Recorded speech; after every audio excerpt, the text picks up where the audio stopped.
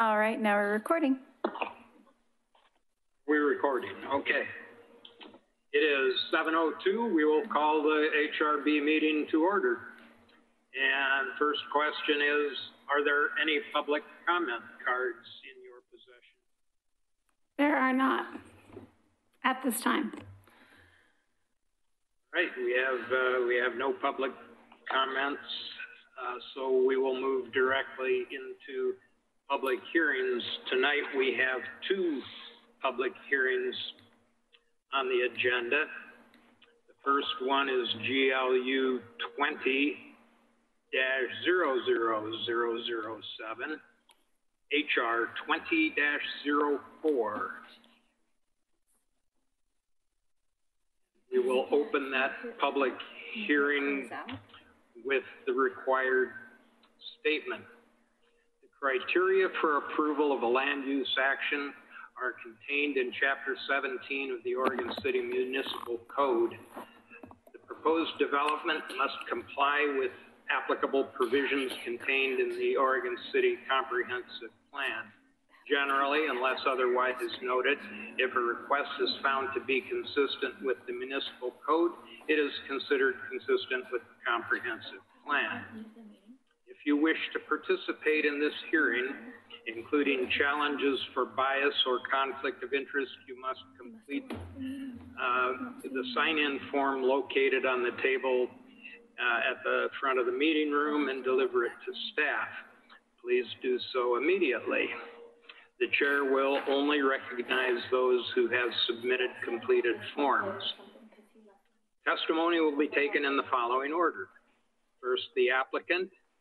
Second, any testimony in support of the applicant. Third, testimony in opposition. And fourth, rebuttal by the applicant. When recognized by the chair, please come forward to the podium, give your name, address, and make your statement. All testimony, arguments, and evidence presented regarding this request must be directed toward the applicable criteria or other criteria in the plan or land use regulation which the person believes to apply to the decision. Please address only the applicable criteria for the decision. Please do not repeat testimony.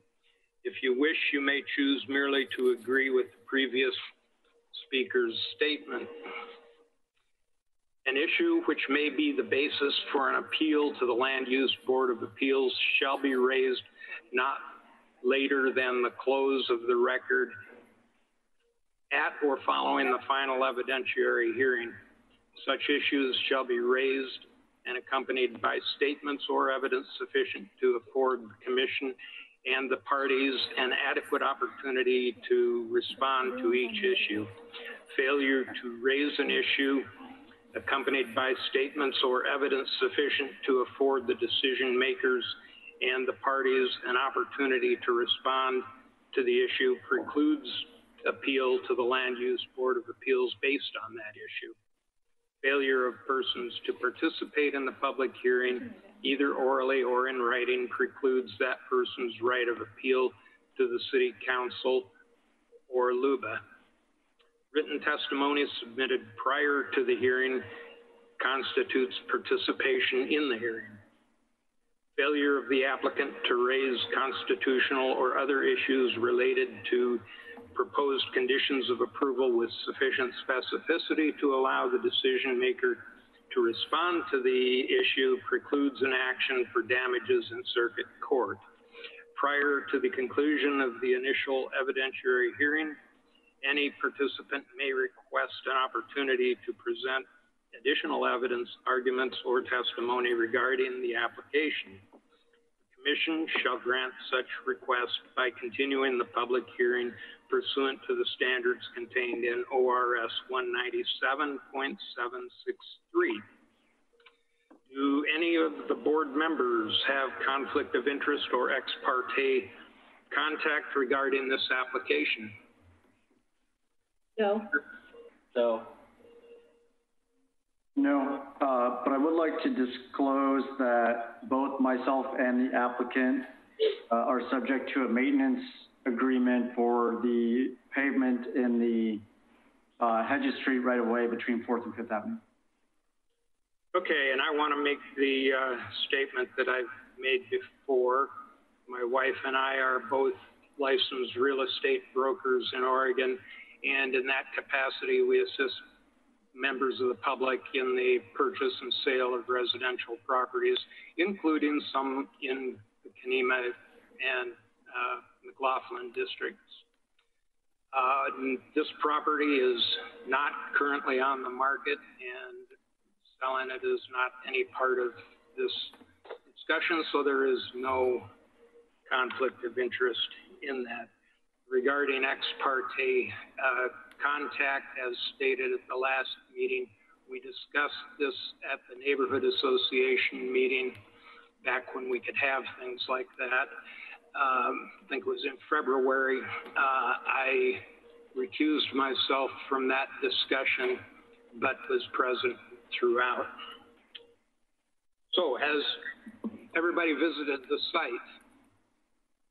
Yes. Yes. Okay, good. Does anyone in the vast viewing audience wish to challenge or comment on conflict of interest or ex parte statements by board members? None. Okay.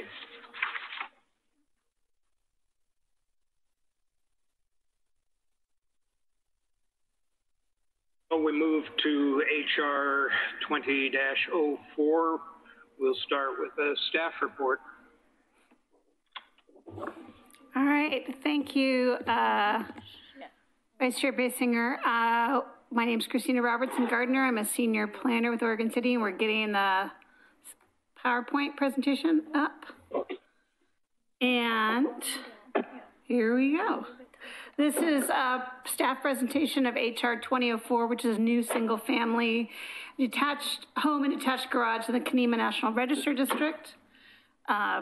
This evening, we have some items to enter into the record. There's a public comment from Chrissy Geis, a neighbor in the Kenema neighborhood, as well as an email from Chair John McLaughlin, who could not make it this evening, and I want to read out his comments. They were sent to you, but I want to read it out loud for the record. 1 second. These are regarding this application. He says, HR 20-04, I'm fine with the way it looks. The fact that they are choosing Leland cypress for the front plantings will help them mitigate the size. They are a fast-growing evergreen that will soften the front. The size now is fine and will work better for the site. They've done what I think is the best they can while trying to appease the guidelines. So that portion of his email dated May 22nd has been added into the record, as well as public comments from Chrissy Geis. One additional clarification I want to add to the record. On page 20 of the staff report, there was a grammatical error. It initially said that there should be an emphasis of the horizontal versus the vernacular, and when in fact it should say vertical. So the design should have an emphasis on the horizontal versus the vertical. So please add that to the record to clarify.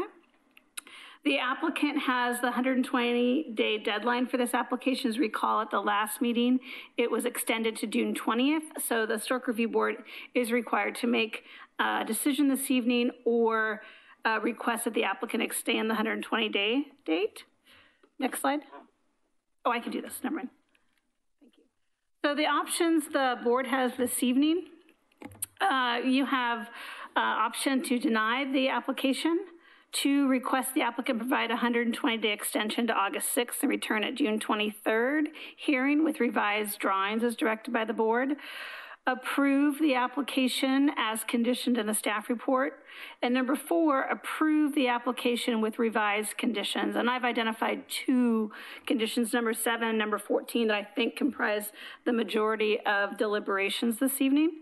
Staff has provided denial findings within the staff report that the board can utilize or supplement. However, if the board wishes to move forward with approval, staff requests that in the deliberations and potentially even part of the motion that the board provide additional findings for approval. Just to provide an overview, once again, this is located at the corner of 4th and Hedges. This is a 10,000 square foot lot in the Kenema National Register District. The site is also in a geologic hazard review.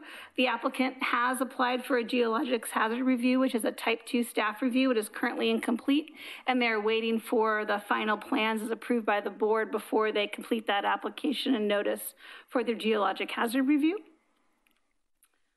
Here's some street view right at the corner of 4th and Hedges, looking up to the site. You'll notice, and know as part of the applicant's presentation and probably as part of your deliberation is this discussion of the upslope of the lot, kind of at a cross slope intersection.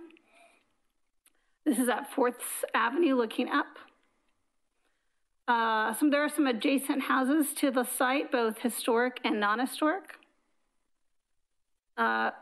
We do have a tree preservation and removal requirements, and those are embedded into the existing conditions of approval about providing the minimum removal of trees. The applicant, subsequent to the April meeting, has submitted revised plans. I'll provide some brief overview and the applicant can provide more detail. The applicant in the revised plans, you'll notice, provides planting of the Leland cypress, which you can see on the plans, further providing kind of fast-growing tree shade towards the view corridor. Instead of providing side steps up to the porch on 4th Avenue, the applicant has provided an alternative approach, which is a new kind of rear side elevation entrance right along the driveway at Hedges Street, and you can see that right around here. So this is where that new side entrance is, and these are where the Leland cypresses are. The applicant has not, in the revised plans, kept the east elevation with at grade, though the west elevation, you would now have that new, both the bump out and the new porch addition. So that will play into one of the conditions of approval of the final approved width. This is the revised entryway. You'll notice there was discussion at the April meeting about turning the lower basement elevation into looking more of exactly what that is, a basement. So kind of smaller basement windows, some siding, and what looks like concrete, but I'll ask confirmation from the applicant, as well as a new kind of service door to the rear, right behind that tree. See, right now the gable is still open, so there is still a condition of approval with closing that gable, as well as having either full or half light doors on this the kind of second story or ground floor elevation. So that'll be further in your discussions about how you want to approach those doors. This is the revised side elevation. Oh, excuse me, this is the rear elevation, excuse me. This is, you're looking at the driveway, looking at the rear of the house. This is the east elevation, so this has not changed since the initial submittal. So this is re-included for reference. And once again, this area right here shows the at-grade bump out. This is the floor plan, once again with the revised porch. And here we are with the revised west elevation with the kind of what would traditionally be kind of the rear side entry in the back with some stairs up. And it looks like these, I'll have the applicant further explain if these are metal railings or wood railings. So the conditions of approval haven't changed from the last meeting, but really I think most of the deliberation will be with condition approval number 7, which initially was the recommendation to continue to have the front elevation be the 4th Avenue elevation, close the gable, use a single entry door on the main floor of the north elevation, and connect that porch through the use of a side stair. So the applicant has chosen, in lieu of a side stair, to do the new kind of side entrance But I think the 3 other items should be further discussed by the board. How to approach the doors on that porch elevation, as well as the closing the gable. Finally, number 14, initially staff recommended a maximum width of 37 feet at grade, so that would have changed the east elevation that was at grade to be cantilevered if it were removed, or an alternate as approved by the board. So it looks like with the new, I'm going to move back for a second, with the new site plan showing the side elevation, what the actual width is considered, that can be a conversation with the board, and I'll work with you as staff to figure out how that condition should be written to further refine, or if you want to accept the application as proposed, you can just identify that in a staff report that it's approved with the revised May plans. So I'm going to go back to the conditions of approval. Once again, number 7 and 14, I think, are the ones that are going to have primarily most of the deliberations on. What I did notice, what was missing was our standard discussion about lap siding being smooth cement board or wood.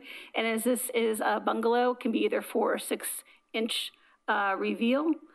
And then number 20, it talks about, which goes back a little bit to the condition approval number 7, about the doors on the front facade either being half light or solid. So depending on what number 7 is, number 20 can be revised in this conversation. So once again, your options are to deny the application, request an extension, or approve. Excuse me, that was the last one. I'm gonna go back to that was an old slide, I apologize. I'm gonna go back to the beginning of the presentation. Your options are deny, request an extension, approve as conditioned, or approve with revised conditions after deliberation. So I'm available for any questions the board has, and I know the applicant is ready to present as well to give a little background of how they got to the revised plans based on listening to public comment as well as the direction of the board at the last meeting.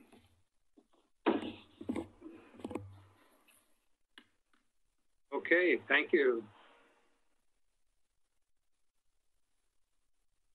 We'll now call the applicants.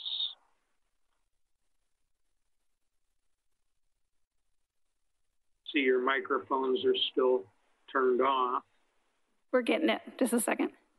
Okay. Real quick before that, Christina, could you speak to,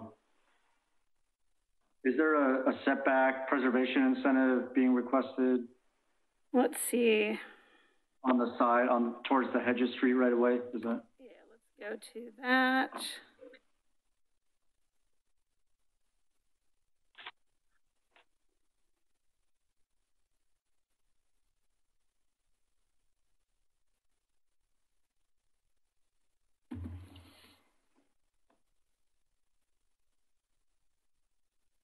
I'll have to take a look at the plans, and I'll be back to you in just a second, Grant. My eyes are not good enough. I need to zoom in. Why don't we, is it all right if I do a little work and then while the applicant's speaking and I can respond back? Yeah. Okay.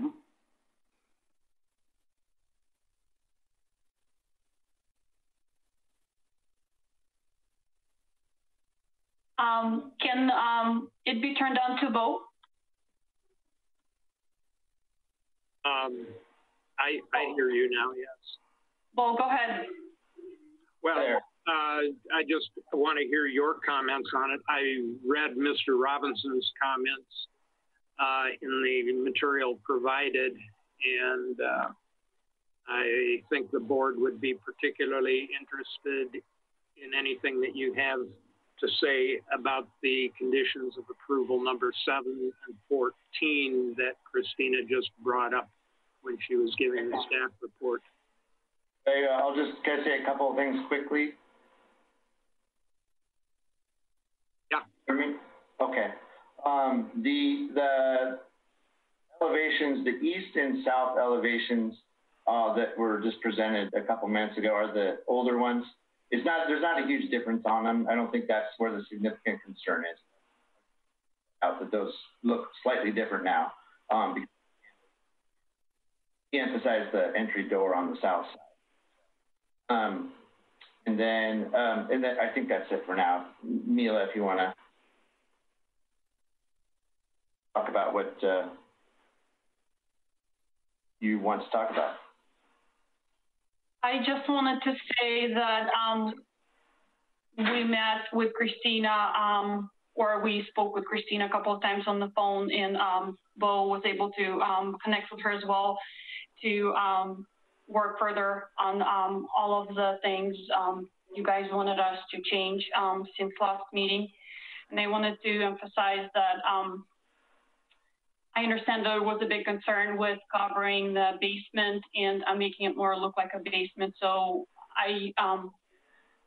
we decided to build like you could see that on some of the industrial buildings where there's like a cage with greenery that goes and kind of covers the main level, and it could be fake or real that just grows to make it more look like greenery rather than a structure. That's what the green area is on the drawings.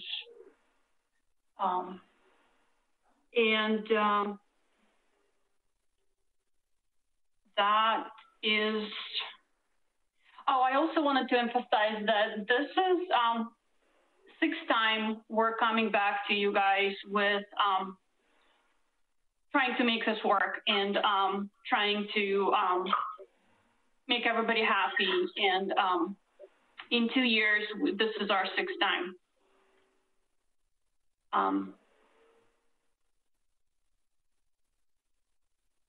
I guess that's all I had to say. Well, Mila, I appreciate the hard work that you've obviously put into it in the last month. That's very evident in the changes in the drawings. And I personally think that we're very close right now. So again, I appreciate the work that you and your architect have done on this. Thank you. Does any board member have a question? Yeah, I've got a couple, I guess. So on the north elevation and I guess the west elevation on the basement portion, the 9-sided part is just kind of exposed concrete behind there? Like I said, the plan is to have exposed concrete with that caging with, I originally wanted real greenery just going and covering it.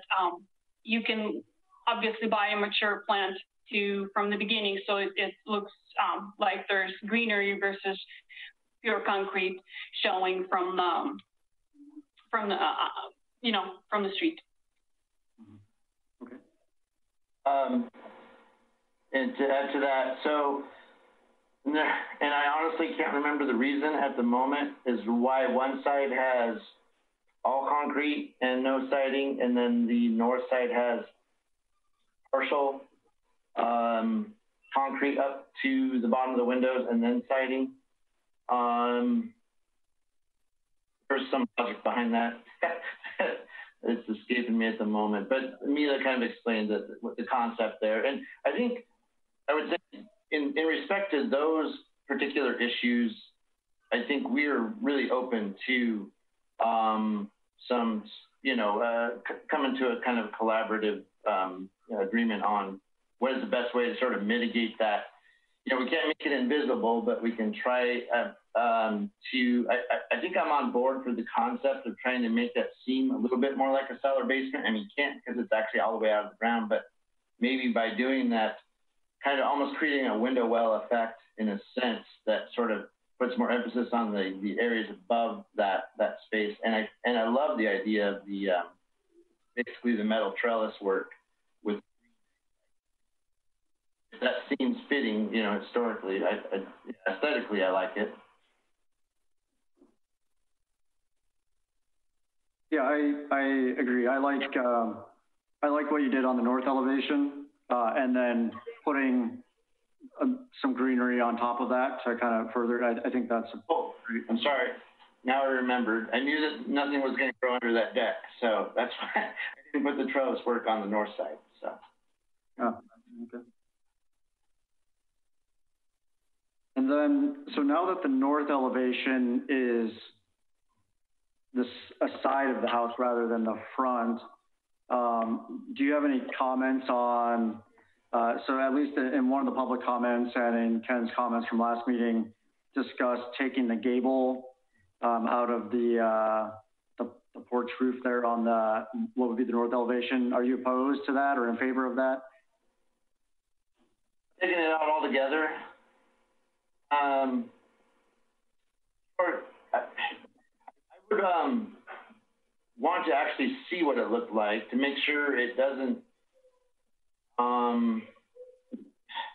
sort of elongate the building or make it feel taller, I guess, is the only concern I'd have. And I'm not sure if that would be the case, but I just want to see it.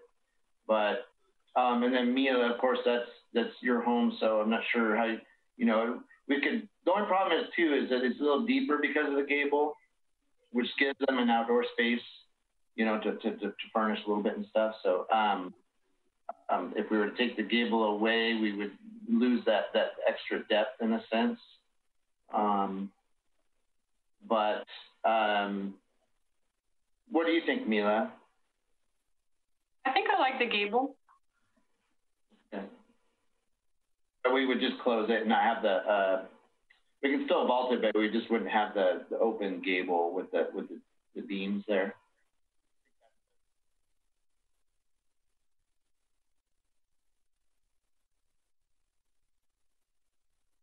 We've lost your sound. Oh, can you hear me? I can now. Okay, maybe I was mumbling. I think that if we were to keep it and take away the vault, you know, the open gable aspect of it, and so that it's not as prominent of a feature, still give them the extra space, that would be ideal, I think, for their function. Okay.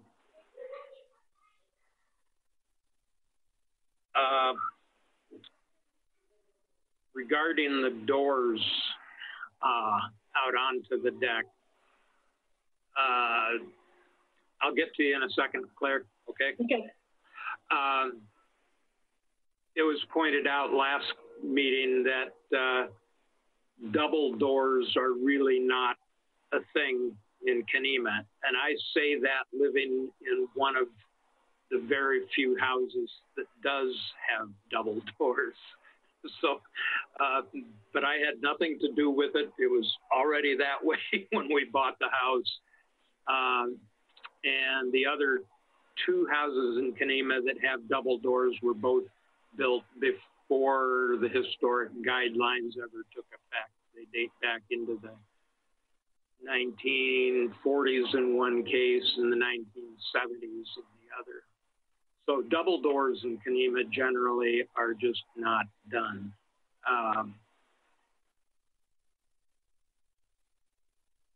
Yes, I gave Christina a photograph of the best example of a bungalow house in Kenema, and I don't know if she has that. I can get that up. Just a second, Ken. Can I comment or? Sure. Okay. Yes, here's a suggestion I would have. Again, I don't know if that site line of sight diagram I did, kind of showing how much you got to crank your neck to even see those doors from. I agree. But with that being said, Mila, and this is obviously something, you know, it's more about your living pattern and everything, but I think aesthetically, I would actually like to see windows there that maybe even a little bit wider, and it seems like that would match architecturally and kind of historically, and then maybe just a single door on the sidewall that goes into the breakfast room. So you wouldn't even see a door at all from, well, I mean, yeah, maybe slightly, but on that sidewall as opposed to open to that? Yes. Okay. If we, get the bigger windows instead of the doors, then yes. So I think that would solve that. I think it would really actually look, if whatever you're gonna see from, I think it would, match more seeing the top half of, single hung windows there as opposed to the double doors, the full light double doors there. So. Let's ask Claire what your question was. I just wanted to make a comment, on the gable ends. I think that they, have not the cross pieces.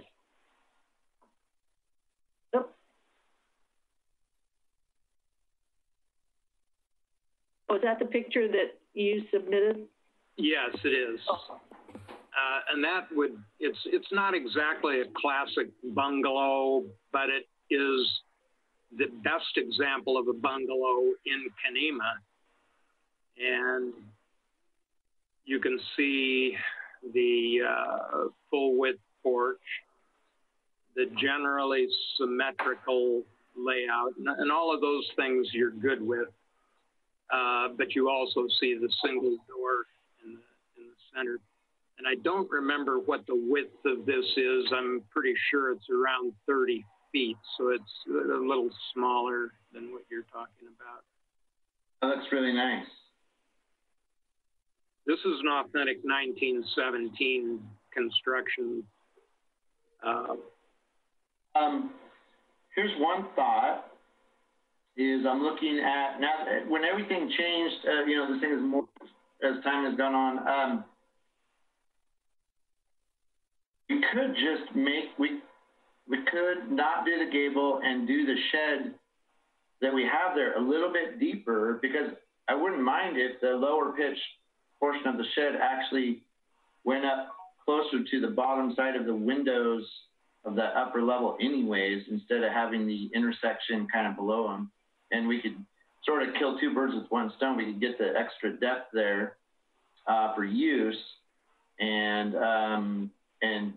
but then potentially eliminate the gable. If you think that you want to emphasize the other side more, just feeling more like the side in a sense. Well, you had the deck itself kicks out a little bit beneath the gable. Right. Yeah. And that would mean that your roof edge would have to correspondingly extend further, wouldn't it? Well, right. So there's about gable conceals that. Yeah, there's about a 2-foot difference between the shed portion of the porch and the gable portion. Yeah. So what I'm suggesting is maybe a kind of a compromise would be to actually deepen the shed porch, maybe not quite out to where the gable is, but close to that, and not have the gable, but get the extra depth all the way across the porch. If we feel like the gable, I personally like the gable, but if that's a concern, we could just keep the function for them by just deepening the shed portion of the porch and not having the gable at all, basically. To me, it kind of breaks up a really long roof, but and I think it helps keep it feeling like I think the gable actually keeps it from feeling wider in a sense, because that long roof on the porch, to me, it just makes it feel wider by not having it broken up, I guess, but visually. But it also accents the horizontal, where with the gable, it kind of accentuates the vertical. It takes your eye up.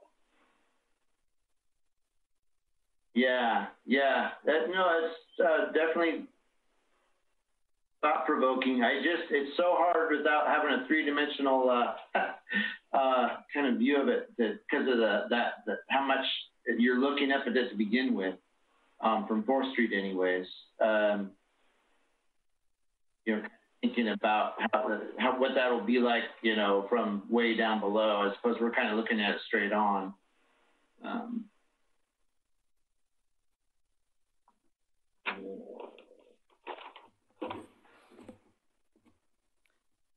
On a staff level, I do have a comment back to HRB members Blythe's question about setbacks, if this is a good time. Yes, go ahead. Okay, so the R6 zone has a 10-foot corner side setback, and the covered porch is 9 feet 7 inches, so it's about 5 inches too short.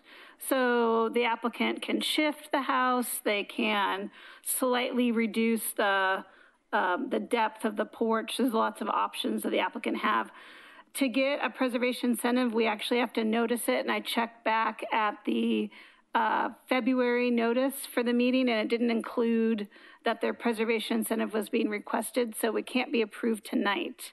It could be approved through a separate application, through a continued application to renotice, or the applicant can shift the house to make it work within the underlying zones. For some reason, we had a 15-foot setback there, going way back. And if it is 10, then we're so close that we could just make that go away one way or the other. But I just want to verify that we're not incorrect on the setback, because we were told, I think we were told it was 15. I'm double checking right now with the R6 zone.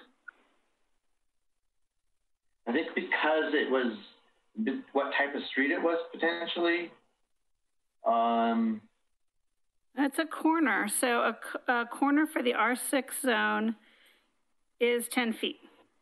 And it may be that the initial conversations happened before our code changes. And so we've had some code changes this year that further reduce the setback.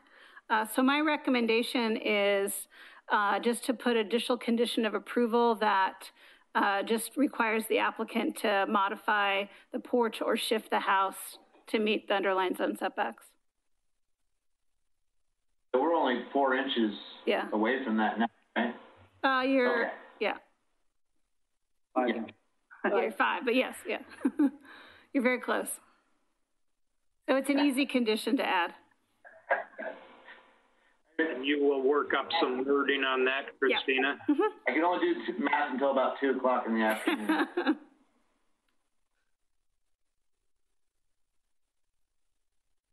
Any other questions? Yeah, I get one last question. The columns from the elevations weren't super clear. Are they rounded or are they square? And do you have a preference? Are they of what you want? Square is definitely the design concept. We were told kind of early in the process to keep them fairly simple. So basically, larger, you know, because we don't want them to look spindly. But we're very basic and just with a pretty standard cap and base. The Kenema bungalow style would not have ornate columns with large bases or tapered tops or anything like that. So. Right. Okay. Yeah, I think that's fine. I don't think round is very typical of a bungalow, but you can't so much tell from the elevations. So right, yeah, it almost has that appearance for some reason. I agree. And speaking of that same subject, I do have a question on what I'm sort of deeming the front porch, which is off hedges. Is would it be appropriate to screen under the porch with the same siding as the house, or to leave it open underneath? In my head, for some reason, it seems like a bungalow would have a siding under that, but maybe I'm incorrect.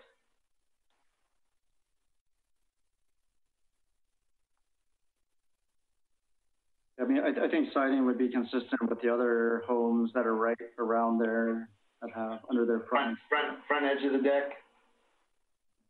I think so, yeah. It's the west elevation.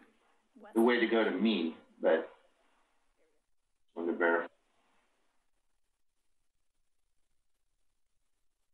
And this is on what elevation? It would be the west on Hedges.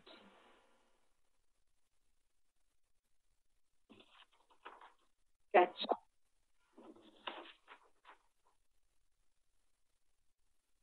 Yeah, to me it should be, I would think, landscape screen or siding. Question for staff on that. If you do that, does that then add to your 37-foot dimension on the width of the Well, I think that's a question the board's going to have to make, because as proposed, the staff's initial recommendation of 37 feet at grade, this plan doesn't meet. So the board's going to have to deliberate if they want to move forward with the plan as proposed. They could remove that condition, just accept the plan as proposed. That's one option. And if you want to revise the plan, you could put that revision in. But if you're feeling comfortable with the plan as proposed, we can remove that condition and just accept the revised drawings.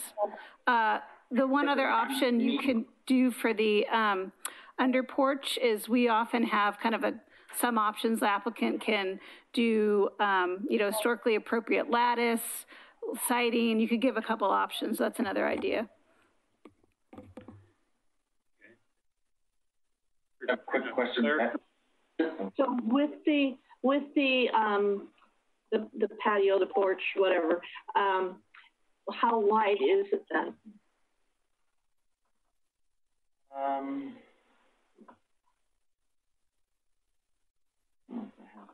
What's the depth of that? Yeah, approximate 15. 15. Wide and 5 feet deep. 5 foot deep, so it would be 37, 5, 22, or excuse me, 42 wide. Let's see, we would be hanging, yeah, I guess, because that's cantilever, we're hanging that off a cantilever, aren't we? So,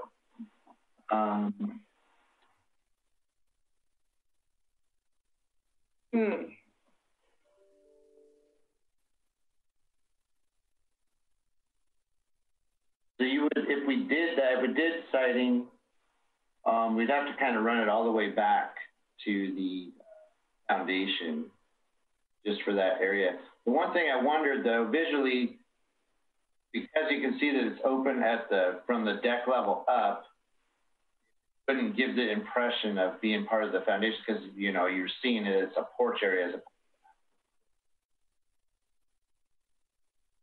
But I think that is definitely a concern. And I was just going to ask, so this should be meeting 37 feet at grade, correct? It's drawn. The east elevation wasn't meeting it because. Right, because that's I didn't supply you with the new one. I'm not sure. Because there is an updated east elevation that shows it all cantilevered. Okay, well, if you feel as the applicant you can meet the condition, which is 37 feet on grade, and maybe the board can make a revision to this side porch, that can be a condition, and that can just be reflected in the plans that staff reviews. Yes, there is. Go ahead. If you have it really quickly, you can email it to me, and I can add it to the hearing right now. So if you want. On your screen right there, that little basement level that's being partially cut off shows that bottom level, the width of that foundation of the building at 37 feet. That's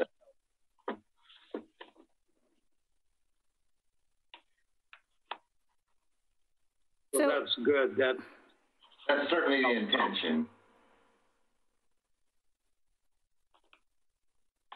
So the east elevation drawings would show a cantilever? Yes, yeah, and I thought I did a PDF of that. I didn't get it. Okay. But yes, that's the intention, is to, because I thought, I definitely was trying to meet that requirement, was that the base of the building is going to be no wider than 37.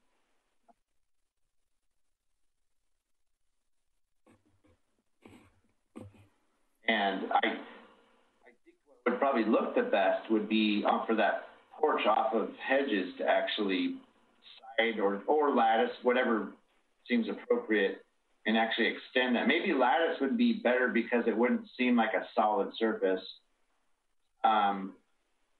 And then extend that to the actual foundation just to keep it kind of clean and not have too many different things going on. And if we did more of or maybe we could even, sorry. Well, I think lattice is one application that I think would fit, you know, as long as it was the square, not the, what do you call it, the diamond. Diagonal. Not the diamond shape, but the square, right? Square. Yeah. Not the diagonal. Right. I mean, I don't think I think we just put it in the conditions as at the discretion of the applicant. I think it's fine. I agree. Okay. Okay. If there are no further questions for the applicants, then I would ask if there are any members of the public prepared to speak for or against the application as submitted. None? Okay, in that case, then I'd like to close the public hearing and move into deliberations on this. I'm going to get the slide up with the 2 recommended conditions of approval just to help you to see if 7 and 14 need to be removed or revised. And you can let me know and I will type it in. But Laura's can get up. It's page 16 and 17 of the presentation. Okay, so let's go to 16 first.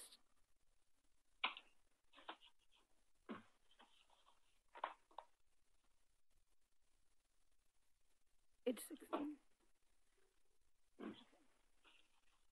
And then we'll go one more.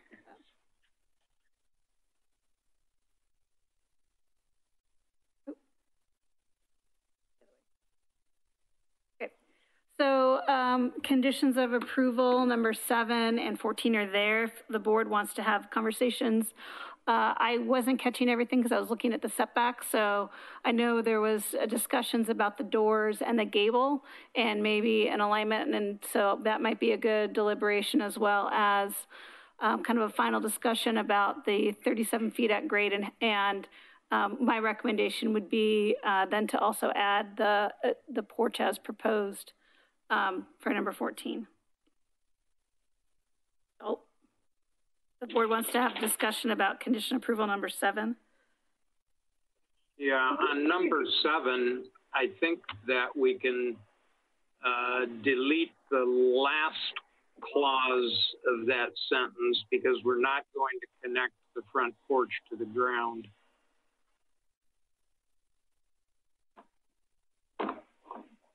We're going to use the side entry instead. Yeah, so it's not. Start by deleting that. I agree with that.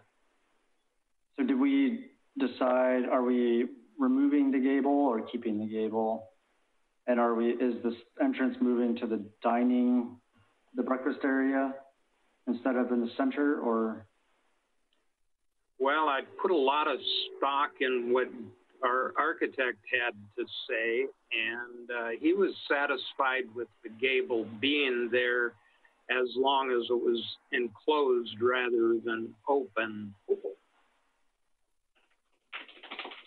And I think that is called for in one of the other conditions here. Oh yeah, close the gables. Gable, yeah. Which condition is that? Perhaps maybe we can either we can leave them the option to either remove the gable or close the gable, depending on what they decide. They want to mock it up both ways and make a decision. Okay. I think I would be okay with it either way. One of the comments from a neighbor, Chrissy, darn it, I don't have the name. She expressed a similar opinion. She thought, yeah, I would probably like it better without the gable, but she would be okay with the gable enclosed. So I like your suggestion, Grant, that we give the applicant the flexibility to choose one or the other. What do you think, Claire? Great. I like having the option of either or. Yeah, I can live with that. And then the single door can either be centered or moved to the. And then it's going to be a half window, right? On the door, yeah. It's not going to be a full height window. Okay. I had a question on that. Yeah, that one is number 20. Number 20. So it's on the okay. Yeah. Solid or half, okay. So regarding condition 14, it sounds to me like the applicant has taken care of that by cantilevering the portions on the east elevation to keep it 37 feet at ground level. And so when it's cantilevered, it doesn't count toward, because it's cantilevered, it doesn't, doesn't count toward the at grade dimension. At grade, yeah. Yeah, and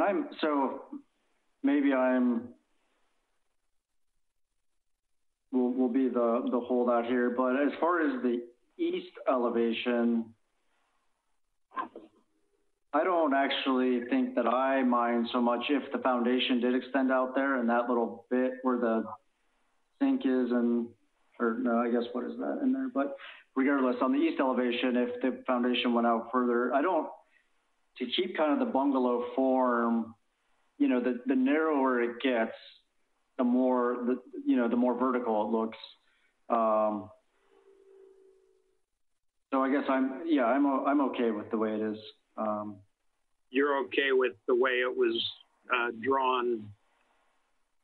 Yeah, I don't want it any narrower than it is already because I think it would look too narrow and tall relative to its height.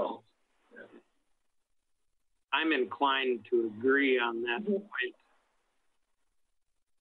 Yeah, because you want that verticality, or excuse me, the horizontally. Yeah, you don't. Yeah. A lot of what?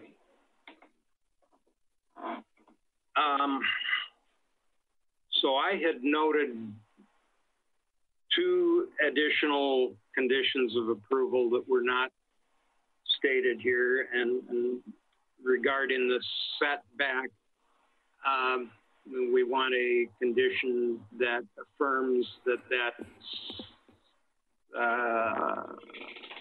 west elevation setback is consistent with code. Chair Basinger, I have a proposed condition of approval number 26 to add. Okay. Is that the applicant shall revise the porch and house design to reduce the width 5 inches to meet the underlying zone side yard setback. So it kind of gives the applicant full reign to find where they want to take their 5 inches. Okay. Everybody happy with that one? Yes.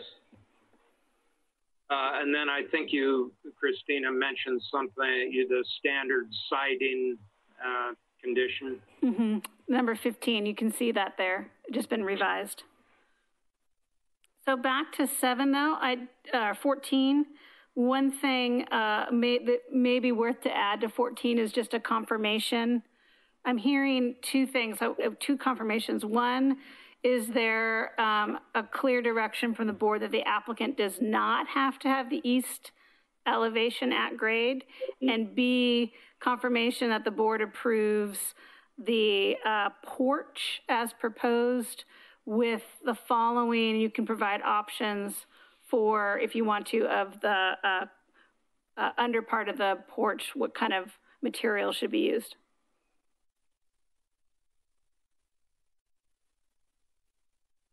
What's the last? Underside of the porch is easy. We just say lattice that's consistent with code. Lattice or siding to the,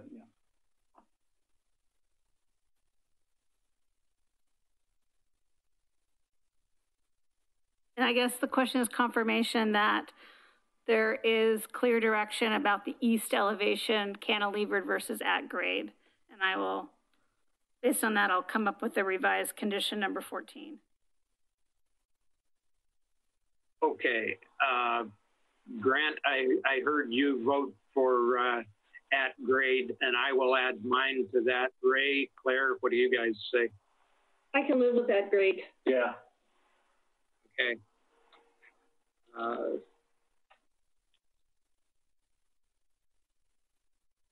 So go ahead and write it up that way, Christina, and I think we are ready for a motion here. Okay, just give me 1 second. I need to figure out what I'm writing.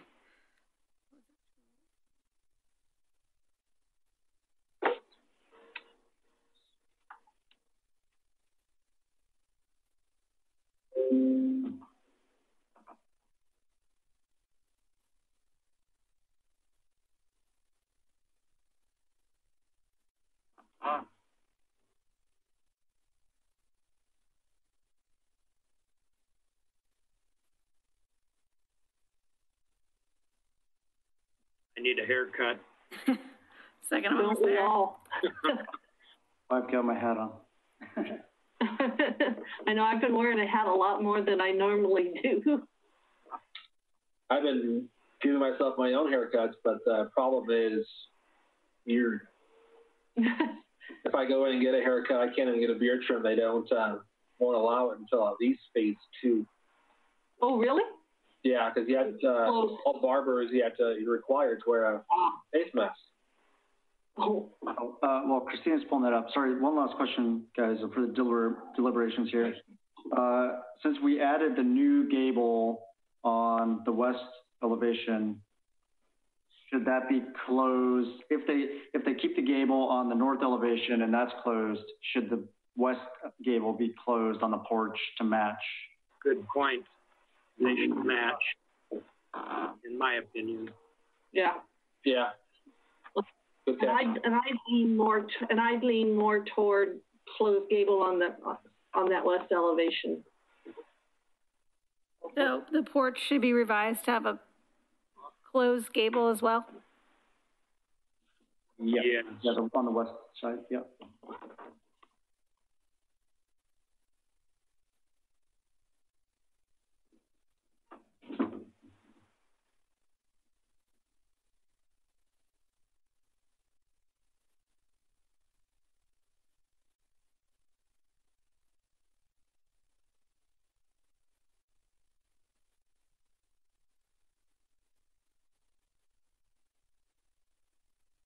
Okay, almost there.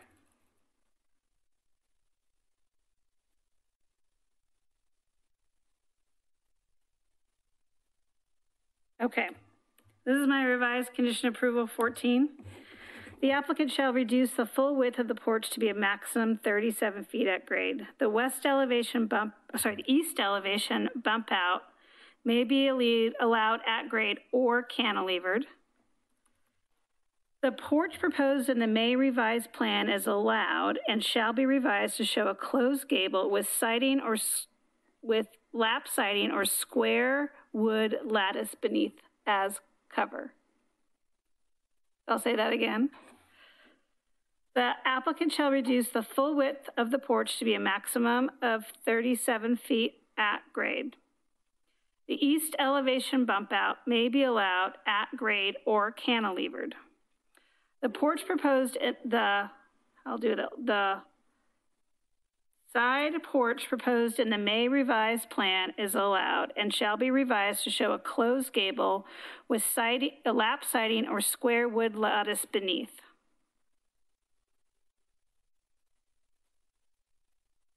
Board, let me know if I captured everything.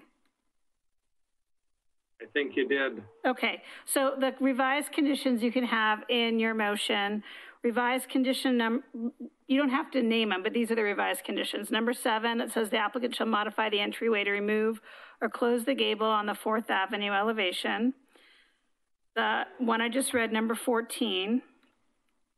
The clarification that smooth lap siding can be 4 or 6 inches or wood. Confirmation of 20 that the doors on the 4th Avenue, not street, wrong neighborhood, 4th Avenue elevation shall be solid or half light. And finally, condition number 26, the applicant shall revise the porch and house to reduce the width 5 inches to meet the underlying zone side yard setback. And as part of this, real quickly, I know there was a lot of technical discussion, but before you make your motion, some general deliberation findings of why, as conditioned, this proposal is compatible massing-wise with the Kennebunk National Register District, and why these conditions have done to reduce the massing would be helpful in the record. So if this does get appealed, the City Commission understands kind of what your thought processes were that got you to the place where you are here with your proposed conditions related to compatibility and massing. Sure. I think that the reduction in the width of that front facade from where we were, which I think was 42 or 44 feet, has reduced the massing considerably, and the more modest appearance tends to eliminate that dominance that the house would have had in the neighborhood. And I think it's a really good compromise that we've arrived at here. Yeah, I tend to agree. Yeah, I would concur with maybe adding something that, reducing the width while still trying to maintain the kind of essential proportions of the bungalow style. Yes.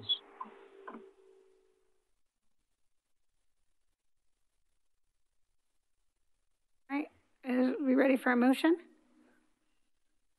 I just before we do that, Sure.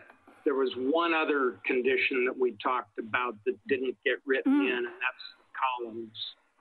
They should be square, not round. Okay, I wonder if there's one we can modify. I can just add number 26, 27. So the applicant shall the applicant shall revise the plans to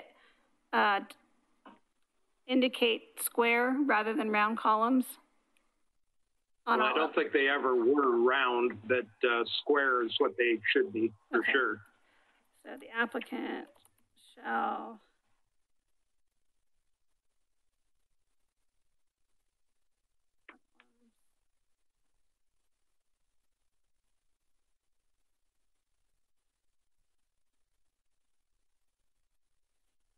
columns on all elevations.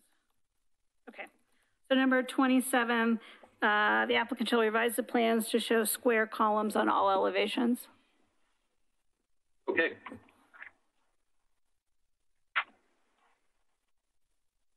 I would entertain a motion now. So there's 5 that you called out, I mean, the ones that Yeah. we were considering, correct? I think you can say, as revised, as previously discussed, is fine. Okay, I gotta get the number. HR 2004. Oh, okay, I thought there was a GLU. So, Yes, there is that. There is. I move that we approve 20-04 with the conditions as previously discussed, 1 through 27. Mm-hmm. Second that motion. All right. Very good. Shall we poll the board? Sure. HRB member Stobie. Aye. HRB member Blythe. Aye. HRB member Met. Aye. Acting Chair Basinger. Aye. Motion carries. Very good. Well, that's the first for me. I've never done one of these on a Zoom since I wasn't part of the meeting last time. Okay, well, Same here. now while we change over, I don't know, Christina, will the applicants be coming in for item 3B? They are actually here this evening in person. Oh, okay. Thank you, Bo and Nila. Thanks. Good luck. While you're Okay. doing that, I need to go remove all the squeaky toys from my dog's box of tricks. I'll be right back. Anybody want to take a 2-minute break while we reboot for item 3B?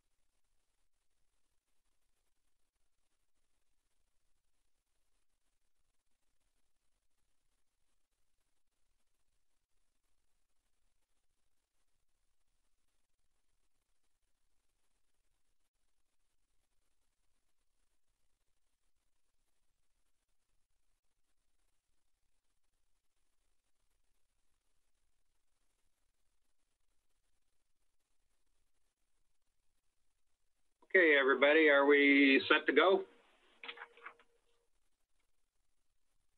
Sure. Okay, well, we're going to reopen the public hearing here on item number 3B on the agenda, GLU 20-0005, HR 2001.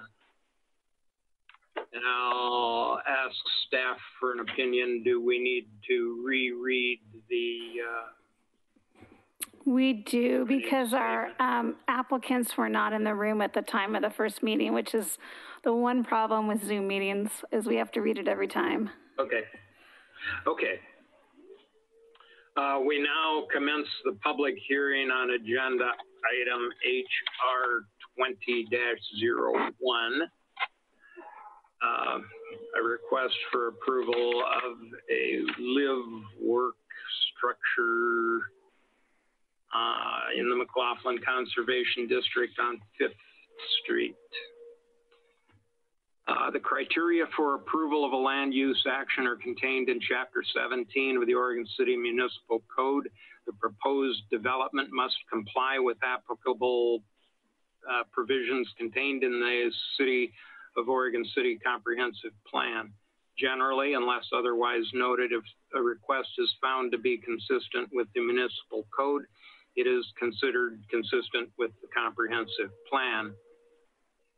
If you wish to participate in this hearing, including challenges for bias or conflict of interest, you must complete the sign-in form located on the tablet on the table at the front of the room and deliver it to staff. Please do so immediately. The chair will only recognize those who have submitted complete forms. Testimony will be taken in the following order. First, the applicant.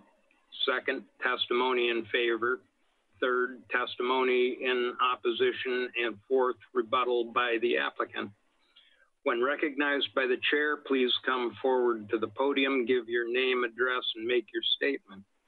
All testimony, arguments, and evidence presented regarding this request must be directed toward the applicable criteria or any other criteria in the plan or land use regulation which the person believes to apply to the decision. Please address only the applicable criteria for the decision. Please do not repeat testimony. If you wish, you may choose merely to agree with the previous speaker's statement.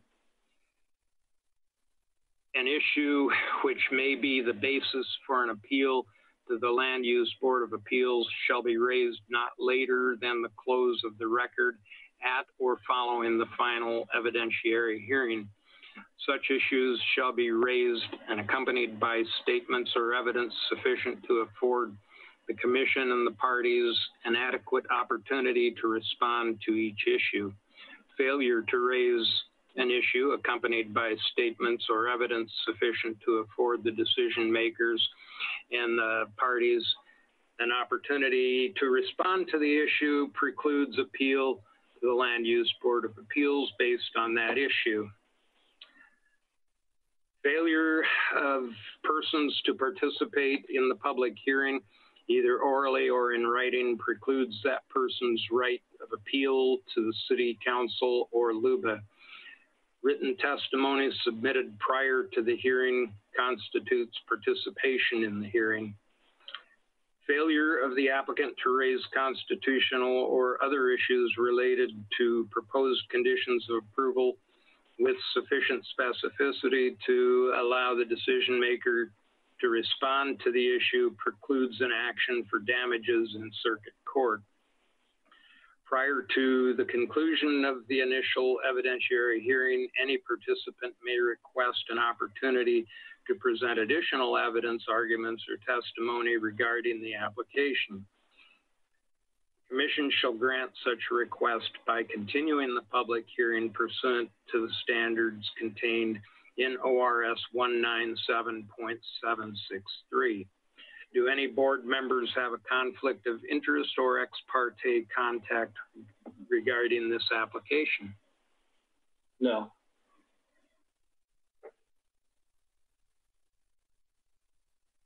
Did everybody speak there? And I will repeat what I said before. My wife and I are licensed Oregon real estate brokers, and in that capacity, we assist buyers and sellers of residential property in Oregon City and surrounding areas, including McLaughlin and Kenema districts. This property is not on the market. We have never been involved with it in any way, and there is no conflict of interest. Has everybody visited the site? I have. I have.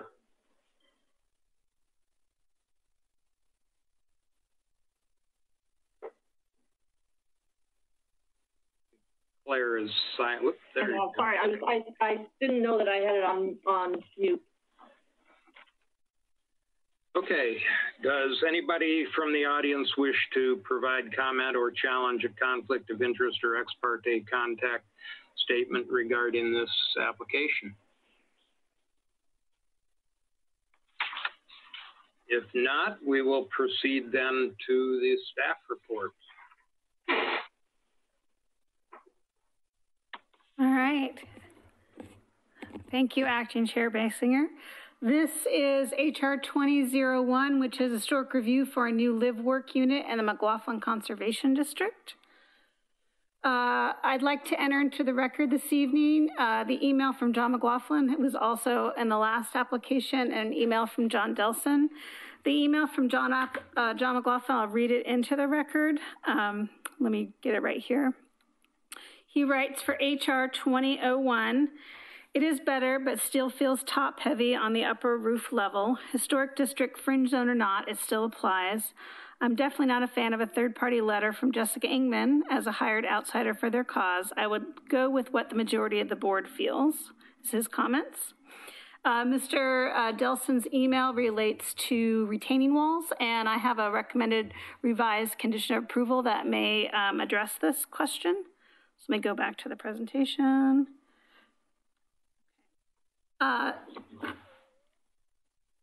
Your options this evening. Oops.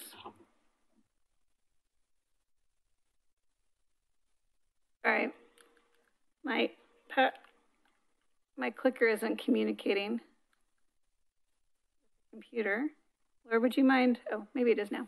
So your options this evening to deny the application, to request the applicant provide a 120-day extension to September 6th if you need any additional revisions, or to approve the revised plans as submitted with conditions, and make an additional finding that the board can determine that the revised plans provide sufficient mitigation for the design and massing of the building, and there are sufficient findings to show that the garage cannot be relocated to the side or rear of the building without substantial regrading of the site. As always, more findings are better in this situation. We are learning as applications get appealed to the City Commission, they really are interested in learning about how the Historic Review Board made their determination and how the revised conditions really provided the findings they need to show compatibility. So just a couple slides to reorientate yourself. This is on 5th Street in the McLaughlin Conservation District. It abuts John Adams, which is an unbuilt right-of-way, which is a path leading up to our Waterboard Park. This shows the site location and topography. This is zone MUC1. This property and the property next door are kind of on their own, but they are really only 2 blocks away from the 7th Street corridor. This is also in the Geologic Hazard Overlay District. The site slopes, and you can see the contours. It's downsloping, so the far corner is the highest part of the property. This will also go through a geologic hazard review as well as a site plan and design review for live work. I provided an additional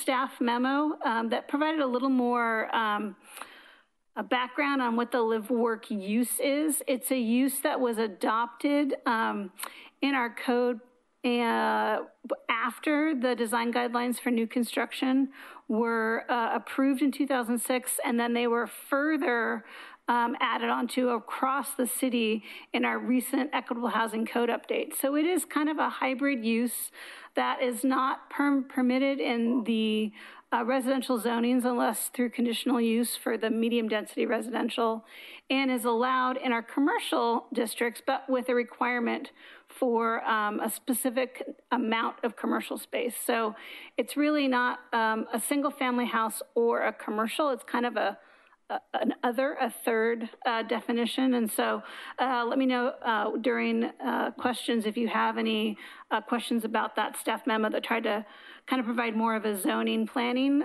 look at that use.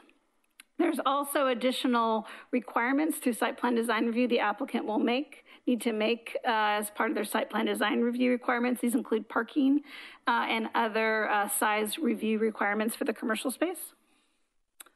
Here we are looking at 5th Street, looking up the street past the 1960s low horizontal building, and the property is just behind that building. Here's showing kind of right where the unbuilt John Adams is, right at 5th Street. So this is the top part of the property. There are some adjacent historic resources to your left, and then we added the 909 Washington Street, which is kind of Oregon City's McLaughlin Conservation District's prime example of a foursquare, and this is on Washington Street, a little farther down the street.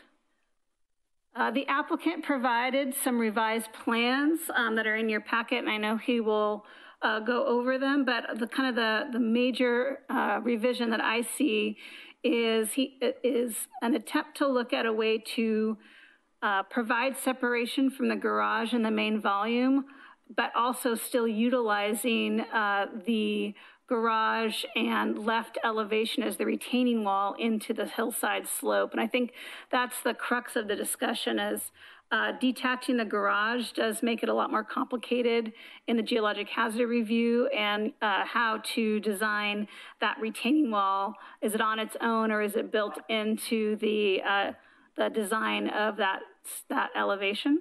So this, you can see that there is about a 3-foot 8-inch separation till you get to kind of almost to the end of the garage, but it clearly separates the garage out visually from the front part of the foursquare main body of the house. This shows the revised plans. This is the revised side elevation. So this is the downhill. This is what you're looking at when you look up the hill. And this is the elevation closest to the 1960s Guild Mortgage Building. This is the rear elevation. And this is the left elevation, which is the elevation that's kind of into the hillside, and that discussion about how best to design the garage.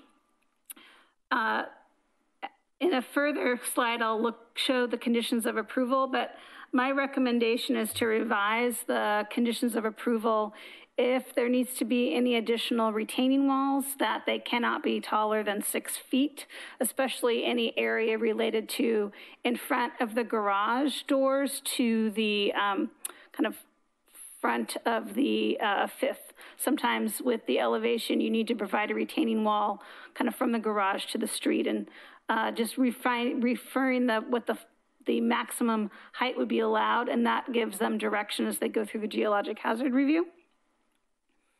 This is a revised perspective. You can kind of see that separation between the garage and the house on that front part. So as with the last meeting, kind of have 2 questions I think the board needs to answer with their additional findings if this application as condition can be approved this evening. And looking at, has the applicant reduced the massing enough to be compatible with the district, knowing that this is not a single family house and this is not a traditional commercial house like an office or multifamily, but it is a live-work use, which is kind of a hybrid or a different use. So how do you view this use as it relates to massing? That's kind of question number 1. Question number 2, garage location. Given the site slope, the garage has been pushed back. Is the revised plan sufficient and as the applicant provided sufficient findings to show that the garage could not be relocated without substantial regrading. The board has made this finding in two other situations in Kenema, the green application and the Bice line, as it related to a steeply sloped lot. That, however, is more of a single-family house, whereas if a commercial use, you wouldn't necessarily have an attached garage. But once again, this live-work use is kind of a third use. It's neither single-family or commercial. So it'd be good for the board to have that conversation about how you see that as it relates to both massing and garage. We have proposed conditions of approval that are based on the revised plans. One recommendation I would have, I'm going to go to condition of approval number 6 that talks about the materials of any retaining wall. This is a great place to add any further descriptions about the maximum height, be it related to the garage or not. So I have a potential proposed condition refinement that says all retaining walls associated with the garage and the left elevation shall be no more than 6 feet tall. All other retaining walls shall be no taller than 3 feet. So that's one option. We can see what the applicant and the board thinks about that, but that condition makes the most sense. Condition number 6 to be the one that is revised to further clarify retaining walls on site when they're not associated with the actual structure of the house. So once again, kind of your options this evening is to, oh, that was the previous one, I apologize. I'm gonna go back to the front slide. Is to deny the application, request an extension to have the applicant provide additional revisions, or approve the revised plans with conditions, be it revised or not, with the additional findings about massing and the garage location. So I'm available to answer any questions the board may have. Thank you, Christina. Any comments, board members? Questions for staff? If there are no questions, then we will call the applicants and hear what they have to say.